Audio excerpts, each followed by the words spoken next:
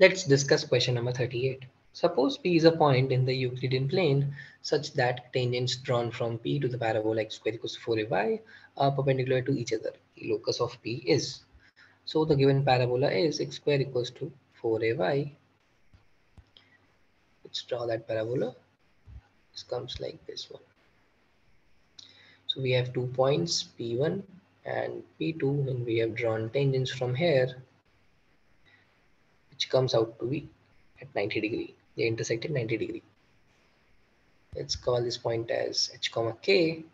We have to find the locus of this point. So we'll try to find out the equation of this tangent. These points are x1, y1. This is x2, y2. So I'll differentiate it. 2x equals to 4a dot dy by dx, which is nothing but 4am. Slope of this equation is m and slope of this equation is minus 1 by m because of the perpendicular nature. So basically x1 equals to 2am and y1 equals to, let's plug in this value over here, basically 2am whole square by 4a, which is nothing but 4a square m square by 4a. This comes out to be am square. Now let's try to find out the equation of tangent. You can see that y minus y1 upon x minus x1 equals to m.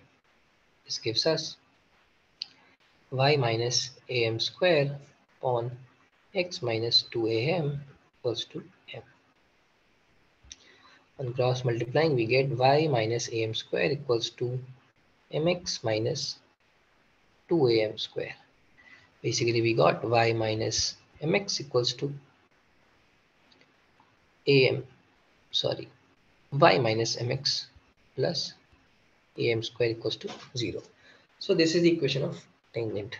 Now if you want to find out the equation of this tangent, then I'll plug in m. I'll just replace m with minus 1 by m.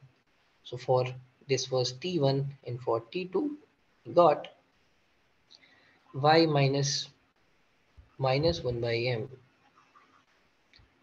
minus 1 by m x plus a by m square.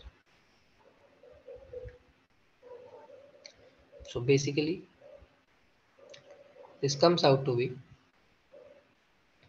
equals to 0. This comes out to be m square y plus mx plus a equals to 0. Now this is our equation 1, this is our equation 2. Now we can plug in h comma k over here and add both these equations. So what we'll get is m square plus 1 times k.